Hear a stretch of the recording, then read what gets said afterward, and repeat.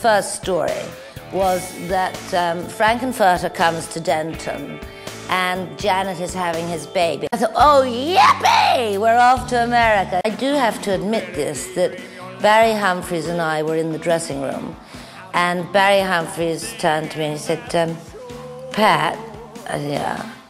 He said, do you know what this is about? No, I replied, and got on with my job. And you see, and he's a bright guy. It's not an insane asylum. Just because at the end everyone's running around in straitjackets doesn't mean they're all mad. I mean, that's just a costume. She got the look of Rocky and she got the look of Shock Treatment. The other marvelous thing about costume is that Sue Blaine and Brian Thompson did take a trip to Texas, and she went to all the thrift shops to buy all the clothes for the audience. So they're all in actual Texan thrift shop clothes. This is a completely new concept, and as Michael White said, it's not the prequel, it's not the sequel, it's the equal.